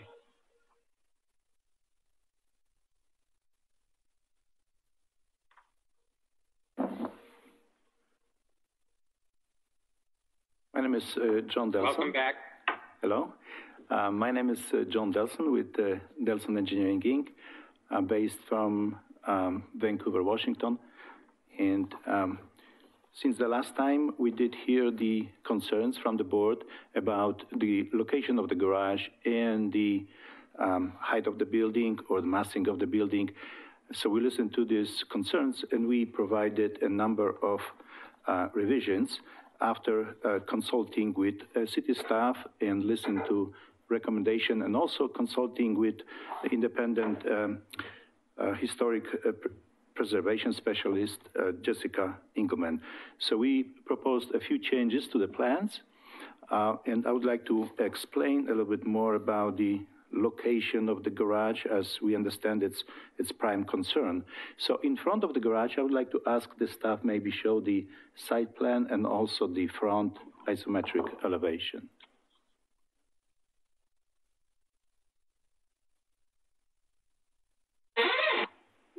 And so in front, to keep it going, in front of the garage on the left side, we do have need for a retaining wall, and we can provide this retaining wall. This is at the bottom of the screen below this arrow, blue arrow, and we can do a smooth concrete finish, concrete retaining wall, not more than 6 feet high. And the wall will keep going, must keep going up the hill, and this will be the left side of the garage. So as we know, there's no need for windows over there or living space. And then following up crawl space, but the crawl space will be lifted, and we will try to follow the natural grade of the site to minimize the excavation and minimize the retaining wall. because our understanding is that the geotechnical engineer from the city would not recommend the retaining walls to be higher than 8 feet, even in the part of the building. And the best solution is to use the retaining wall in conjunction with concrete slab placed on the ground. So this is typically used in engineering to stabilize the wall and increase the factor of safety for sliding. So this concrete wall in front of the garage, of course, we need, because even if we go 15% up on the driveway, we still may end up under 6 feet of retaining, and then following up in the garage. Okay, so the driveway concrete also will support the wall, and likewise the garage concrete slab on grade will prevent the wall from sliding. This solution was presented at the preliminary meeting with the city staff and was accepted by city staff, a geotechnical engineer. So based on this, we resolved the other issues, and commercial studio has been placed in front of the building facing the street. This is also one of the city planning and zoning requirement, and this is the only living space we can afford at the ground level. On the left side, we have 10-foot setback from the property line, and this is, I understand, the minimum setback, although theoretically we can go from property to property using commercial zoning. However, this particular site has a limitation of 10 feet setback on the left from JQ Adams. And on the right side, we left about 6 feet of space between the building and the property line. This will be used later by civil engineer to provide stormwater management. So we cannot, for example, create a driveway or hard surface, impervious area, impervious surface. This side of the building will be used for detention facility. Okay, so this retaining wall and the geotechnical situation and the shape of the lot and the sloping condition dictate the way to manage the slope and to retain the dirt and minimize the excavation. Now, the second concern was about the massing. So we cut the building on the back. We eliminated 1 bedroom, 1 bathroom on the back of the building. We reshaped the building. We squeezed the building and provided the 3 feet something separation, visual separation from the building. And also, instead of a single 16 feet wide garage door, we introduced 2 smaller doors. The other thing, we also worked on the elevation and lowered the roof. Currently, according to city standards, the elevation is calculated from the average grade from the front elevation to the mid portion of the roof. And as we see, this height on the average, from average grade height to the mid portion of the roof is below 30 feet. I don't know if the board has any questions, but otherwise, I would like to thank everybody for the for participation, and we would like to ask your opinion, and we appreciate understanding and cooperation in this situation, and also would like to introduce Ms. Jessica Ingelman. She was serving for about 20 years in historic preservation as a historic preservation specialist on the City of Portland Landmark Commission. And she would like to add her opinion as well to the record. So unless there are any questions for yeah, go ahead, Jessica. Sorry, there are questions for John?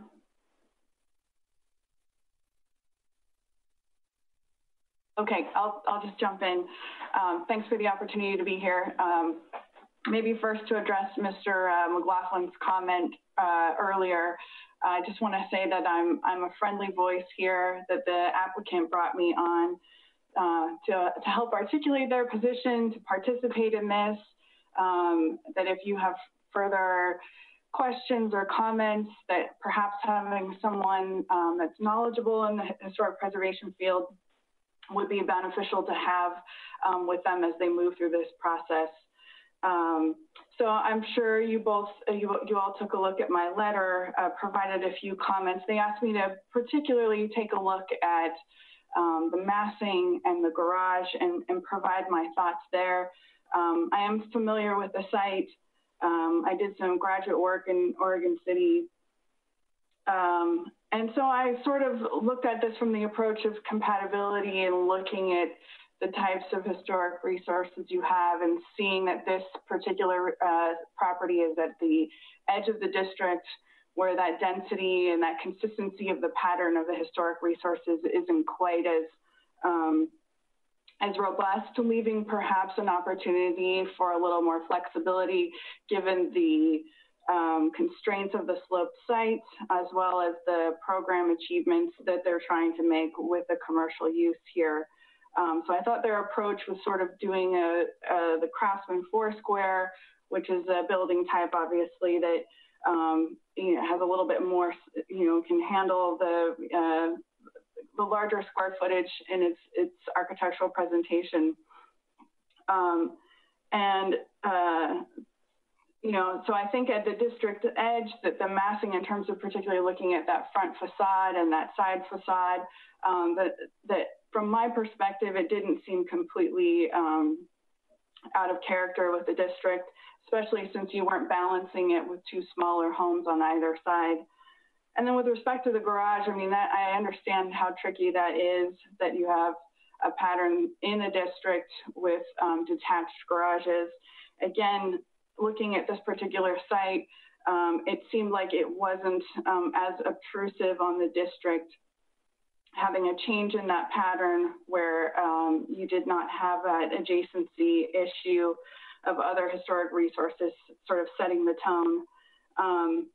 And the other thing is that to a certain extent, I feel like in historic preservation, we always have to balance how much do we make it look like a historic resource in the district versus sort of acknowledging that it is a modern building with modern program requirements. And I agree that it's a challenge here.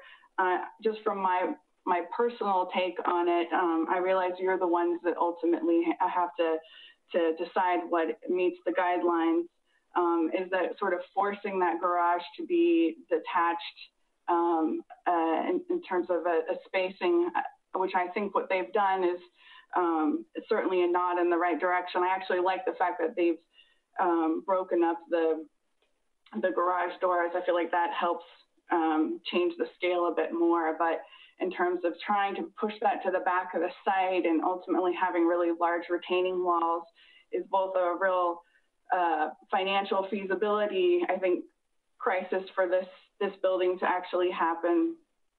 And then I'm not sure overall what is gained in terms of compatibility. I feel like that what would be gained there isn't a huge win for the historic district and makes so much more sense for the site for that garage to stay forward and feel a little bit more attached to the house. Those were my two main comments. And again, I'm here to help with any questions and discussion points and just be part of helping this applicant meet the design guidelines and get to an approval. Thank you. Board members, any questions?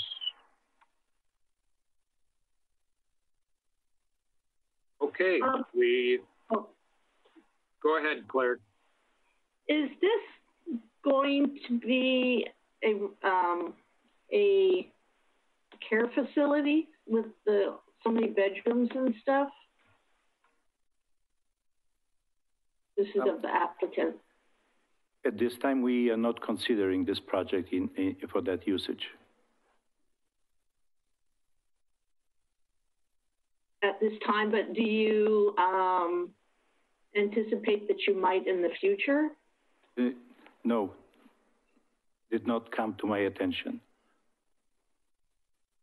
Okay. There was something about it in the staff report, I believe, Claire. What? There's something, I'm trying to find it, but I believe there was something in the staff report about not having that in the actual application. Is it just, to me, it doesn't look like a single family resident. I mean, it's just the massing, and I think the massing is even more pronounced with it being situated next to the Guild building, which is so low, has such a low ground hugging massing. But of course, the Guild building would not be allowed to be built today. It was built before the regulations were even thought up. But right. You're absolutely right about the contrast between them. Yeah, and so it really, you know, kind of adds more just because of the,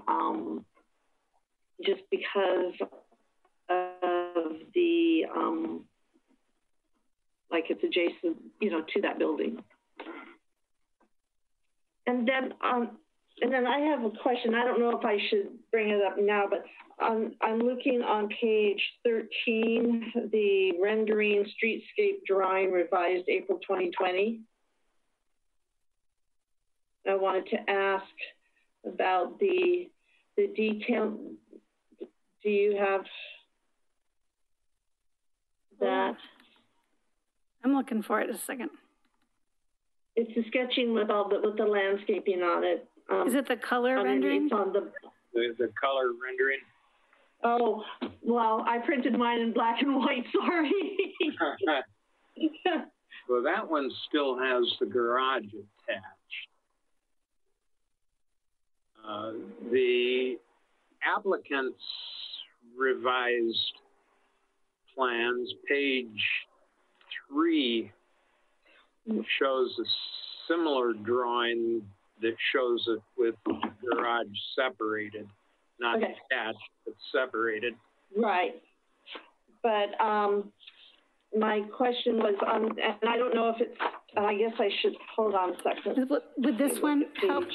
Claire, this is a 3D perspective. Is that helpful? That's based on the plans proposed. That's the one I was talking about. So that's the one, okay. All right, then that answers my question because I was looking at the detailing under the dormer. So, all right, I will put that one away and get to, sorry, page 3. Okay. Okay. Yep. Any other questions? Maybe for John. So I think one of the biggest, you know, points of change between last meeting and this meeting is on that, the roof line, I guess, and the dormer and how that's situated. And, you know, John's comments in his email were in regard to it being a little bit top heavy still.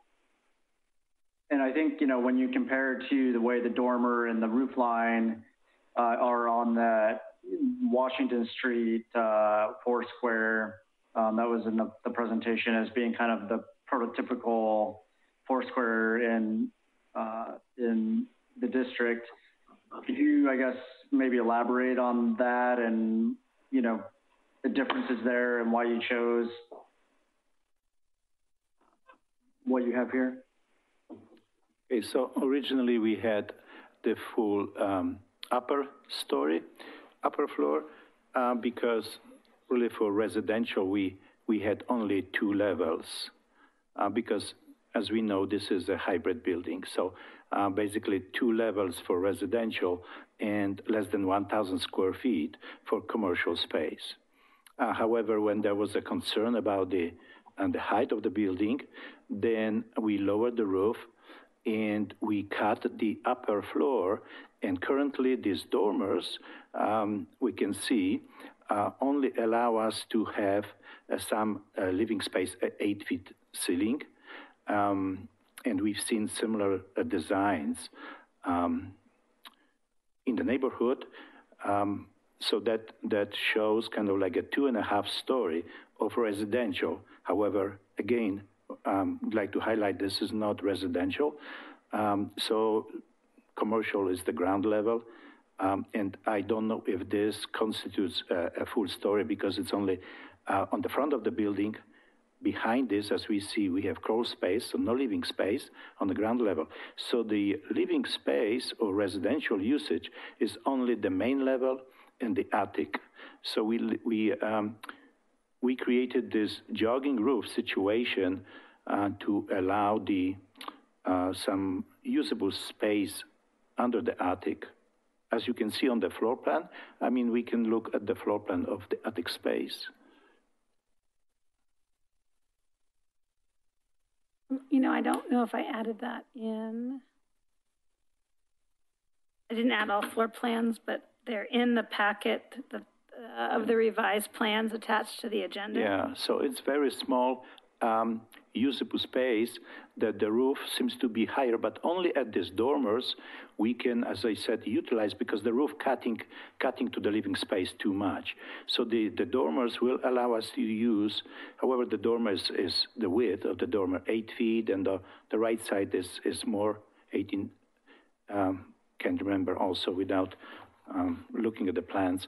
But anyway, these dormers allow us to have 8-foot ceiling at the attic space and have one bedroom, one bathroom, small kitchenette, and some small living at the attic. Okay. And we don't see much possibility to cut this. Otherwise, the owner is not getting not in half of they anticipated to get from this lot. I don't know if this will help. Yes, if you answer my questions, yeah, I guess.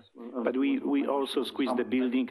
I mean, to provide the separation, the 3 feet from the garage, we squeeze the building and we eliminated some square footage on the back, as you see, because many of those buildings have been done maybe originally with like more square style, 4-square style, and then over time, there were some additions, especially on the back of the buildings.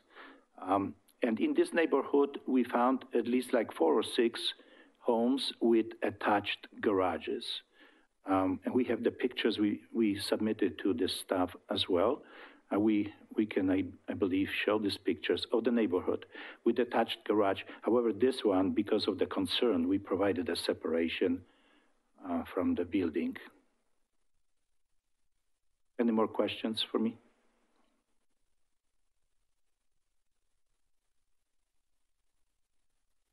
If there are no more questions, then we thank you for your comments. And I'll ask if there are any members of the public wanting to speak in favor or in opposition to this application.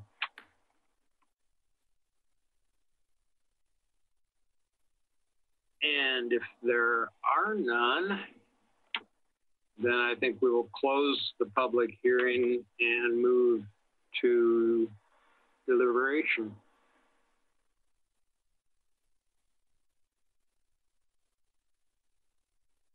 And I'm curious, Christina, on the subject of massing, and I probably should have just gone up there and shot a picture of it, but there is a very large, I think it's an assisted living, it's a boarding house looking place on JQ Adams at 6th. It's kind of greenish in color. That's the Eagles Lodge, the Hutchinson Hospital? Is that what you're asking about? That's at 6th. You know, I've only seen it going by. I've never paid particular attention to it, but I bring it up because it's a building of what I perceive as comparable mass to this one, and only a block away. That is the old Hutchinson Hospital. Yeah, that sounds right. And I wish I had a picture of it, maybe a Google Street View. We can get that for the record. Yeah, and So while we're... Because it seems like it lends some support for the notion of having a comparable sized building on this site. It's 6th and John Adams. It's only a one-story building. Is it really? It is, but it does have a basement. It's also a It has a basement. It's like a topography. daylight. Yeah. Well, Laura's It's looking. like a daylight basement. Sure. While Laura's looking at it, we will need to, this is my technical answer, we will need to open the record really quickly to add this information in. Okay. And that's fine. While Laura does it, yeah, she'll get there. Okay. Okay. Is that 1104 6th Street? Oh, it's not John Adams. It is, hold on a second. I'm pulling up 1104 6th Street. Keep going. The hospital. 6th and John Adams? 1104 6th Street. It could be that. A few blocks behind the Dairy Queen. Used to walk by it every day taking my kids to Eastham. Yeah.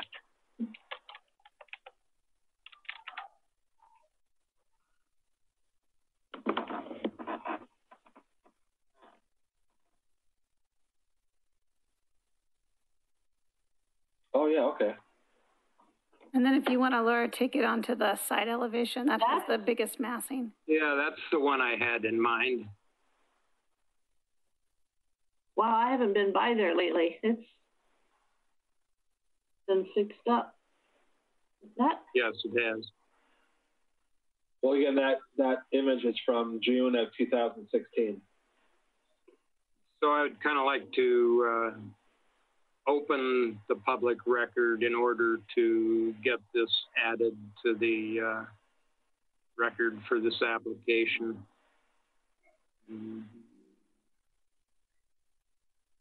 And we can close the public record and resume deliberations.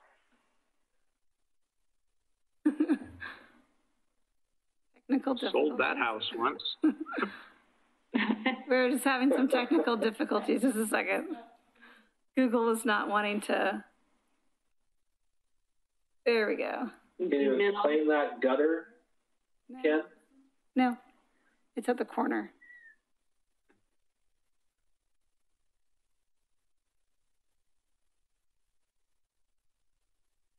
You need to be going down 6.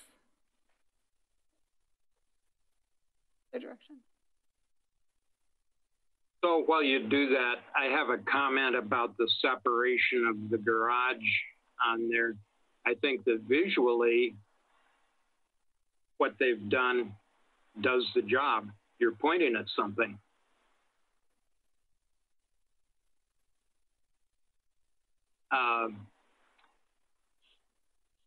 My only concern about that was that at some point, somebody is going to build something in that gap. If you leave the gap open, who knows what's going to end up in there, homeless people or something. And there's going to be a need to cover that opening with something. And in so doing, it could easily undo the visual effect of separating it. So I would look for a condition of approval that stipulates that no barrier can be put there that you can't see through. Like I think that it could be done with steel fencing or something to leave the gap there, but give the security to the space. Make it not accessible. Yep. Can you say that again? I was in the middle of the Google search, but I didn't hear the first part. Yeah, I was talking about the space between the garage, the gap that's there. I envision a need for security reasons to close that off, and would suggest that it be done with a some kind of an open structure, a steel gate,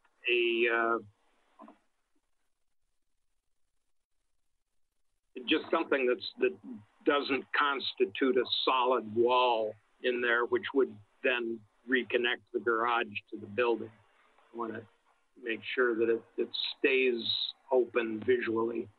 It's about a 15-foot depth. 3'8", I think. Yeah, and about 15 feet deep, give or take. So it's not as deep. Yeah. I don't know if it's as deep as you think. Well, no, but it's deep enough to become a security concern if it's just left wide open. I just know that somebody's going to cover that opening with something, and I want to make sure when they do that it's not an opaque closing off of the space.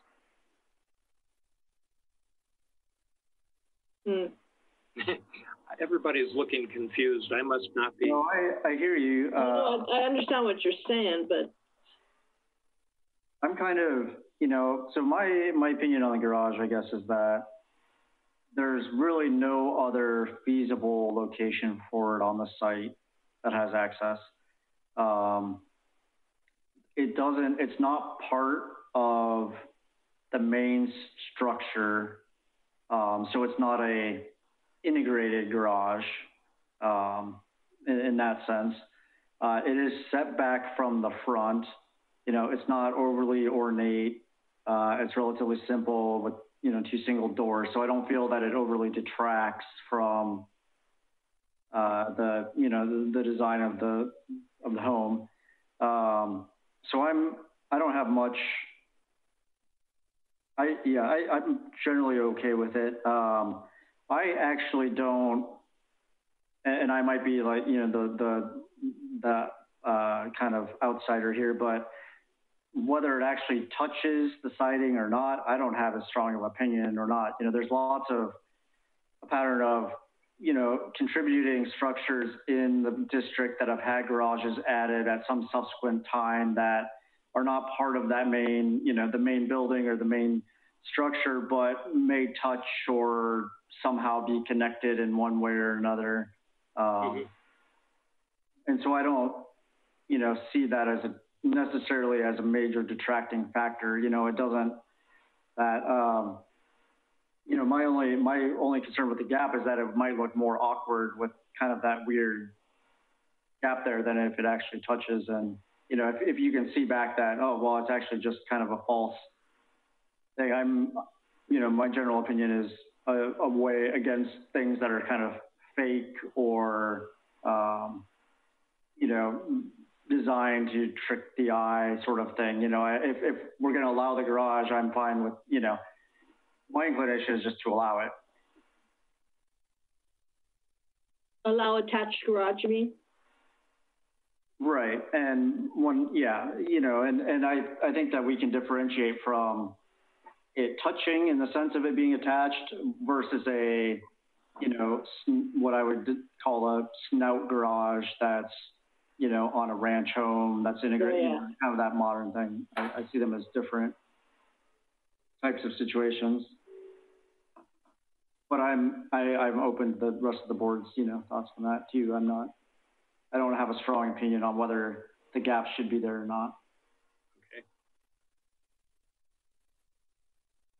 Okay. On the, I didn't print that. Conditions of approval.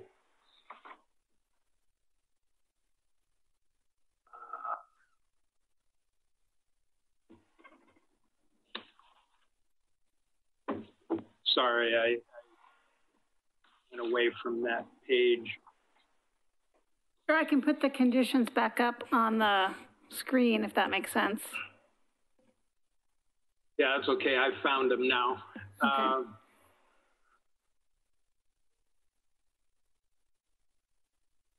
It seems to me that part of the issue with the massing is exactly what Claire brought up, and the contrast with the big, low 1960s style building next door. And there's nothing we can do about that.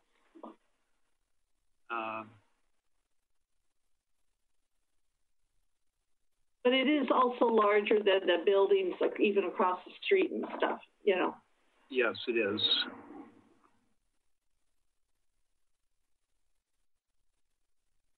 But I'm trying to come up with a finding that describes a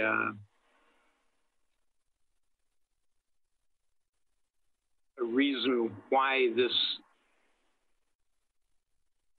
would be acceptable. And that's why I brought up that other building, because it is a very large building. And kitty corner from that, there's a 1,200 square foot house, so single family house. Yeah. So it's a mixed neighborhood. It has some pretty bulky buildings. There's a historic building down at 5th and Monroe that is fairly bulky. I don't remember what the square footage is, but this isn't like Kenema where there's a lot of 1,000 square foot places. There are more of the 2,000 plus in this part of the neighborhood. Right. Yeah, my thoughts on that are, you know, I'm not as concerned with the Guild Mortgage building. I think anything that's there is going to have significant contrast between that type of design. It's more, to me, is more what's the impact on the residential, properties that are across the street. And then, when you think about that, start thinking towards the comments on the live work. And, I read Christina's memo about how you might consider some of the design guidelines for commercial properties that might have commercial on the first floor and apartments above type situation, But I think a building like that would probably be more, jarring and less compatible with the residential properties across the street than a design that's more geared towards the residential design guidelines as opposed to the commercial. There's no necessarily perfect solution, but I tend to think that given the location steering towards the residential guidelines and picking that type of style is more appropriate than a large commercial building type style myself. Mm-hmm. That's a good point.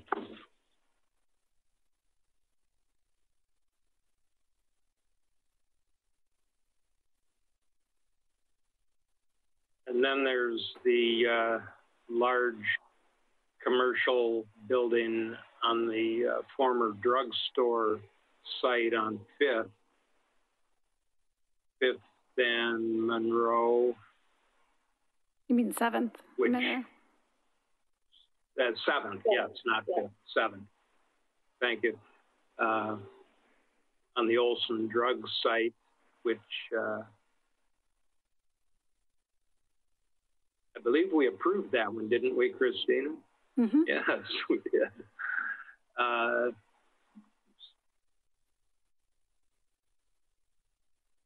So this isn't about keeping the neighborhood as it is.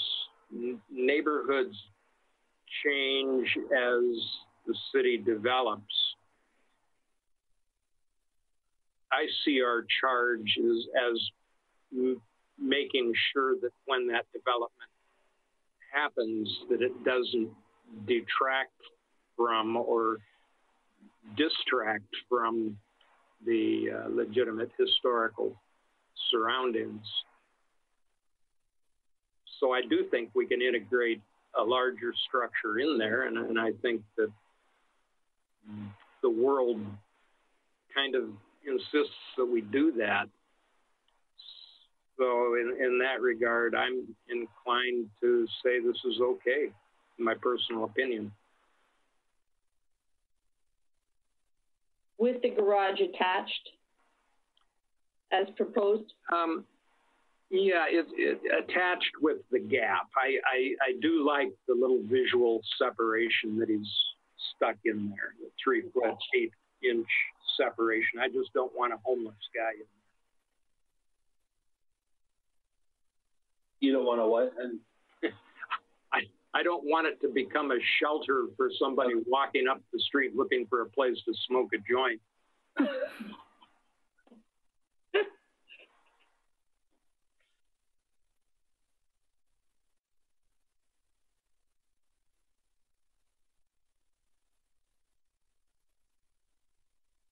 More comments?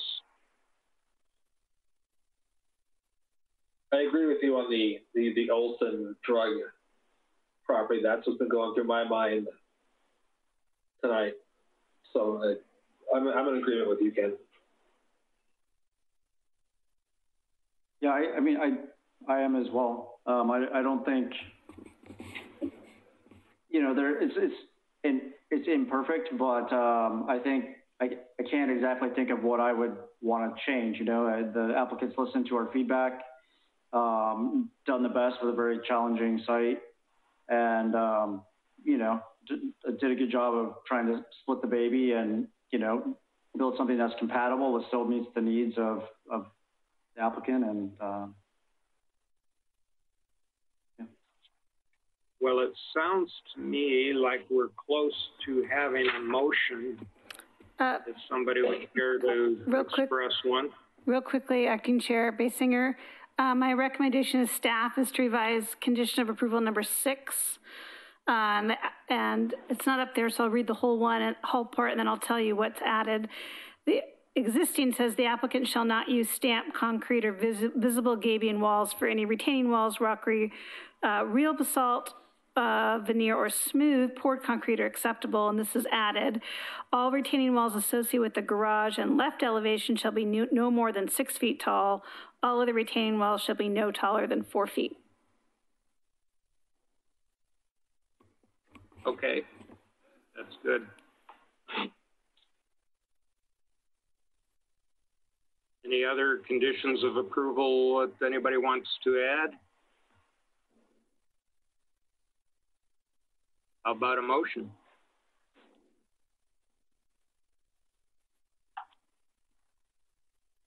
For GLU 20-00005, HR 20-01.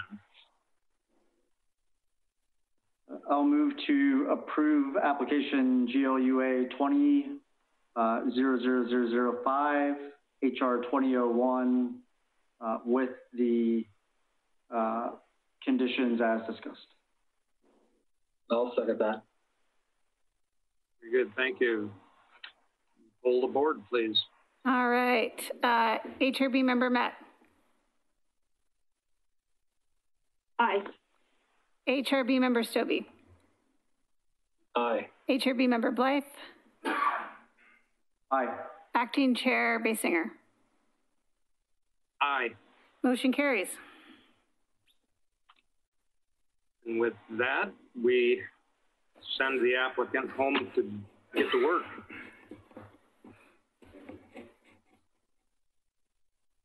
We thank you for your time and your work. Thank you.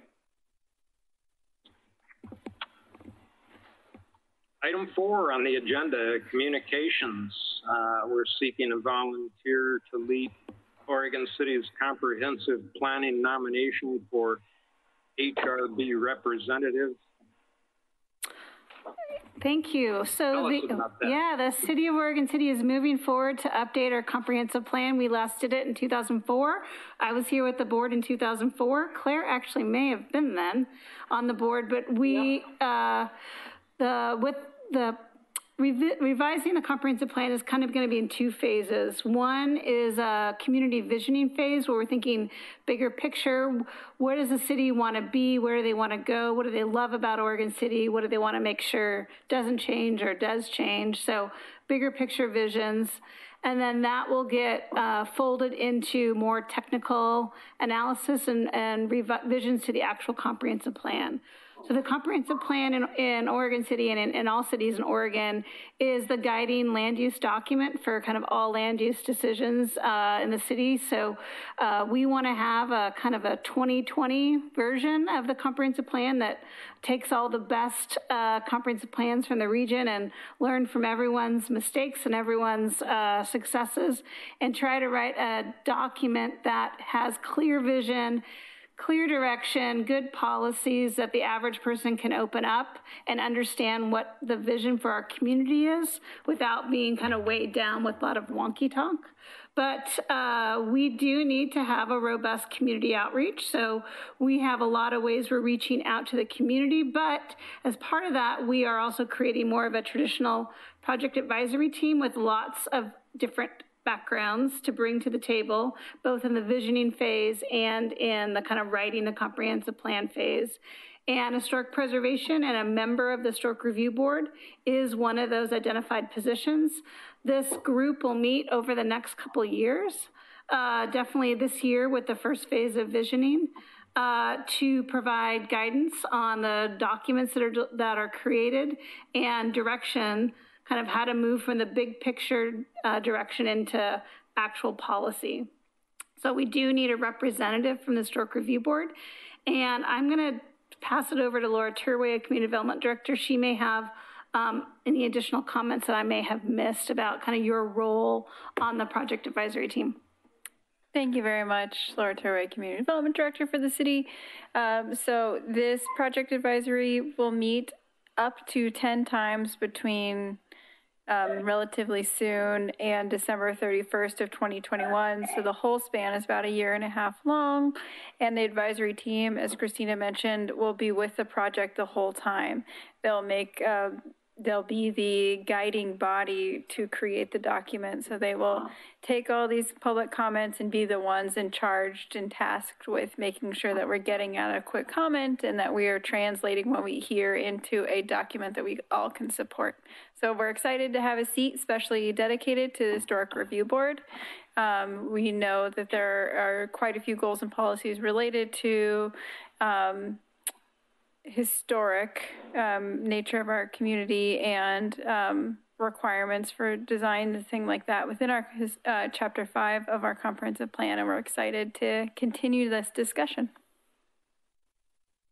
So this evening we'd like a nomination and a vote, and that name will be forwarded on to Pete Walter, who's our project manager for the comprehensive plan, and Pete will provide all the details about next steps for that advisory team member. Now, assuming that we want somebody who will actually be on the board throughout that period of time, I know I'm limited out at the end of this year, and I won't be on the board next year. And I think Claire might be too. I'm not sure. Yeah, I think I'm out of. Because you and I started at the same time. Yeah, I think we should nominate John since he didn't come to the. Well, that's fair, but John limits out sooner than we do. Oh, he does?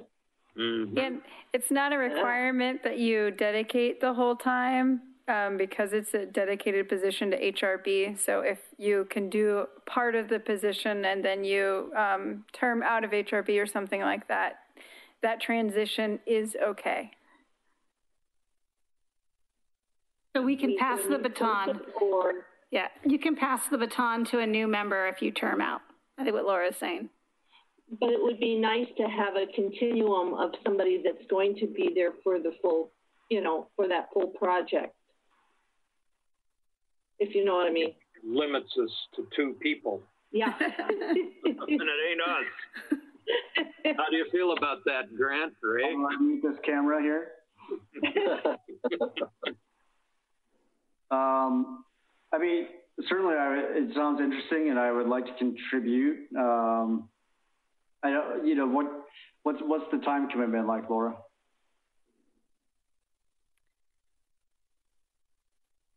I'm sighing if you can't hear that. It's a little unclear at this time. You're going to have to do prep for meetings and have up to 10 meetings. The Historic Review Board as a whole will also have time commitment dedicated to to this project. So on top of that, you can assume for each of the 10 meetings, maybe 8 hours, including prep and the meeting itself. So about 80 at the most. I think that's a little conservative. Hopefully it will be less. Sure. Over a year and a half. Right, over a year and a half.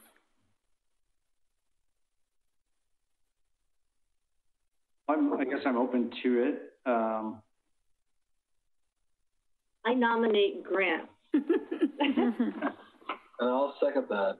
He's got a lot more experience and knowledge than I do.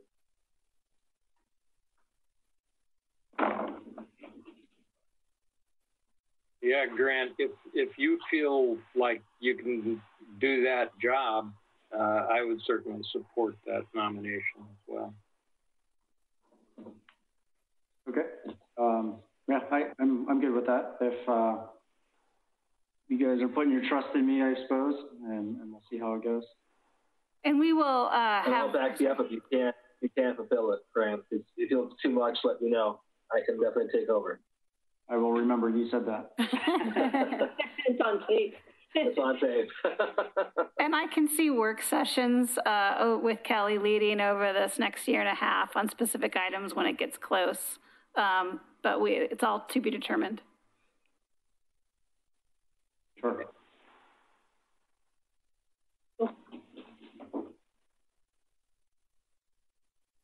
So that, we've all agreed that's our nomination. Do we need to put that in the form of a motion and vote on it, Christina? I don't think so. You can do you can do an aye vote if you want to. Aye. All in favor? Aye. Aye. All right, look Done. at that. Well, I just want to say thank you, everybody, for putting up with me these last couple months while Kelly's been on maternity leave. But she'll be back as your Historic Review Board planner for the June meeting if we have one, or the next meeting we have. So, do you have anything on the docket? Not that I know of. So we should have a canceled June meeting, it sounds like, unless something comes out of. We have a lot of minutes, but that might be in a July meeting. So right now, I don't think we have anything noticed. We probably have a day or two just in case. But right now, with these two applications being approved, most likely the June meeting will be canceled. Okay. Cool. Christina, before we adjourn here, can you keep me online for just a few seconds after adjournment? Because Sure I have can. a separate question for Okay, I can do that. Thank you, Christina, for guiding us along while Kelly's been gone. As always. Yeah. It's kind of like old home week. You know. I'm always here to help. Cool. All right, thank you all. Have a good evening. Well, I'm gonna go watch part 2.